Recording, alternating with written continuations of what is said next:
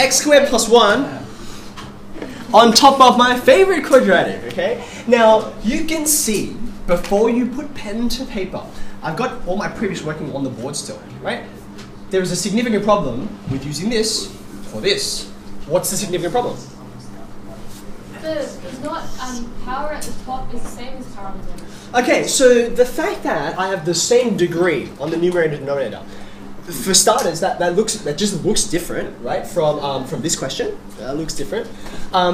Why does that cause me problems though? Like, if for instance I'd said that and changed it, right? It would still work. So just changing the power is not a problem. There's a specific problem here. Brendan, do you want to? When you the A and the B, you're going to get the x squared terms. Very good. Okay, so the specific reason why having the degrees match is a problem with this approach is that when you get to here, right? I've got an x to the 1 term, I've got an x to the 0 term, I've got no x squared terms, and you never will by this particular pair of fractions. So then you think, well, what can I do? Like this simplified method, this way that we just generated, when I said, oh, let's just see if this works, right? Is insufficient to cope with a problem like this. So what can I do? How can I bring in an x squared term on the numerator? Yeah, right. No, I eliminate the x squared term. You eliminated it? Yeah, you make it so you make the numerator so that it's like the same as the denominator minus something. Ah, okay, yes. I am in fact going to do kind of what you're suggesting, but in reverse. So what Raf is suggesting is, well, if the x squared plus 1 is a problem, don't deal with the x squared plus 1. Don't deal with the x squared at all, in fact. Deal with it as like the opposite of that problem. Try and get the rest of it, okay? Maybe that's a bit unclear to you. It certainly was to me when it first got explained to me that way. I was like, wait, what? And then I saw a question, and I'm going to explain it a little bit differently. Minsu, did you want to? Can you put ax plus b and cx plus d? Okay, so another suggestion is, well, the reason why you're not getting any x squared terms out of here is because of these guys. They're just constants, right? So when you move to this next line, of course you are not going to get any x squared terms in there because x never gets multiplied by x again. So an alternative would be to say, well, let's stick an x in there, in one of these, right? There's a problem with that though. We will end up doing things like that later on when we have a look at things that can't simply be factorized down into linear factors, at least not linear real factors. But the problem with it is, like the shortcoming with it, is when you have a look at this, right? It's like, look, I came from this pair. If I change this question and made it like 2x plus 3 on x minus 1, just as an example, okay? How do I know, at this point in the question, without any prior knowledge, how do I know which of these ones is going to have the constant term on it, right? And which one is going to have the x term on it? If I say, well, you don't know, you just have to assume it could be either of them, then you will end up with something like this. Now, can anyone tell me why this would give us problems? Apart from the fact that it looks gross. I have 4 unknowns. 4 unknowns, and how many equations are you going to get out of them to solve? Not enough. You're not actually going to get enough. There's too many options. There's an infinite number of options, actually. Yeah? Can we just do long division? We could do long division. I'm going to show you a way which is going to get around that and end up with the same results. Before I show you my way, Aaron, do you want to give one more suggestion? Is it possible to go into complex numbers? You can go into complex numbers, but boy, I'm going to try not to. Because as we know, complex coefficients, they drastically make something much more complicated, which is why they're in complex number land, right? Jinsu, do you want to give one last suggestion? Because I was going to, yeah? Although that is one painful fraction, you can always find b unit by Oh my god. x plus 5. That was what I said. Okay, alright. So. What we're doing in years. This sounds ridiculous, but I'm going to come back to this guy here. Right? Now we assumed, because what I'm searching for is a way to still have preserve the simplicity of the method, not go to this disaster, right? But I need to bring in an x squared term. I will tell you the quickest way to do it. You can see I obviously need this pair of fractions. Yes, so I'm going to begin by writing this.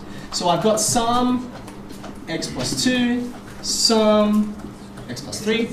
These two by themselves, no x squared terms. Okay. So the simplest way to do this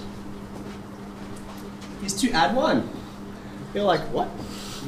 What usefulness does that bring to the question? I want to point out 2 things. Number 1, I can do this. I can do this. I don't know what A and B are, right? They can be anything. I could have made this 2 or 3 or 4 or 5 if I wanted. Remember when I gave you that original quartic, right? And I said, can you put this in x squared plus kx as a quadratic in that? I didn't have to. I could have made it x squared minus kx or x squared minus whatever. You can reshape it as any kind of, like you can use, there's an infinite number of polynomial identities out there. You use whichever is simplest and most convenient for you. This is pretty simple.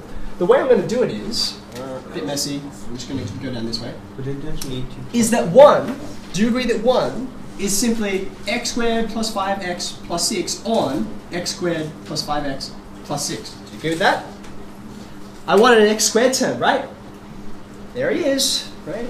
Adding 1, the reason why it's useful is, well, I just need to add some kind of constant term, really. Because if I have a constant term, that will enable me to get a quadratic, something of the same degree, up on the numerator, okay? I could add 2 or 3 or 50, I suppose, but it would just make the maths more awkward. 1 is the simplest one I can choose. Yeah. Don't you need to add it at side 2? Now, Plus or minus? Here's the brilliant thing. I don't watch, right?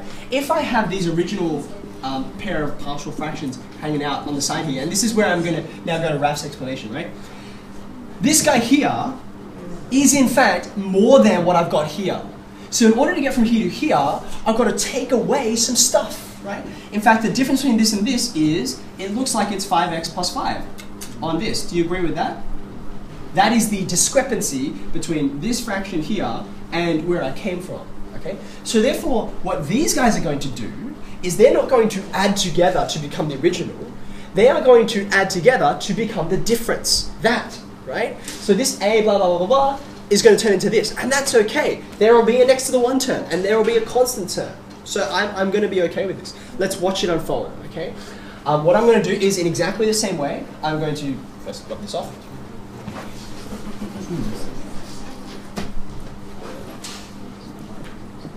I'm going to say, well, let's whirl these all together into one gigantic fraction so that I can not worry about the denominator and just compare the numerators. Okay, so I'll do that. So that's going to give me an x squared plus 5x plus 6 on the top because it's already in the right denominator.